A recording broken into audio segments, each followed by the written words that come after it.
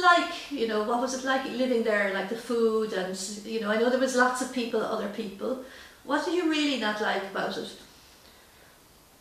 I didn't like being like you had to be.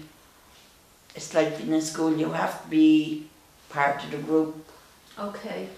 And I like being my own individual person, deciding what I want to do instead of being told what to do.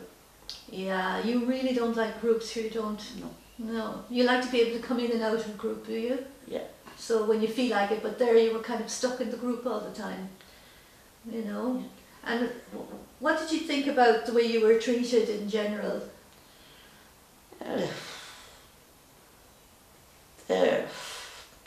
Sometimes good, sometimes bad. Same everywhere. Same everywhere, yeah. So what would be what would be good if you were being treated well? What does that look like? Well, like it all depends on the person you get on mostly with. Yeah. Yeah. So if you get on well with the person, it's a good thing. It Yes. just depends on the attitude. But there's a lot of jealousy everywhere. So, What do you mean jealousy? like if you're friends with someone might think, oh, she's favouring her now or him or whatever. Okay. And how long were you living in there? 16 or 17 years. Okay, so you were quite young when you went in there first.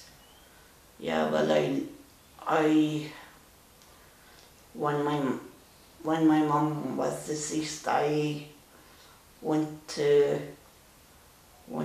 a board, but because the board couldn't do permanent, I had to wait until someone physically passed away before I got to bed.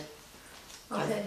There was a waiting list of 20 or 11 or 13 years. Okay, God, You really? have to go on a waiting list. Okay. And then, so you were waiting 11 years to get in there in the first place?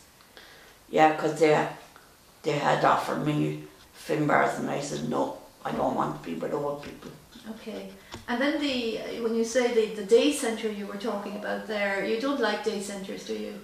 No, because I was living with people I don't want to be working with them as well.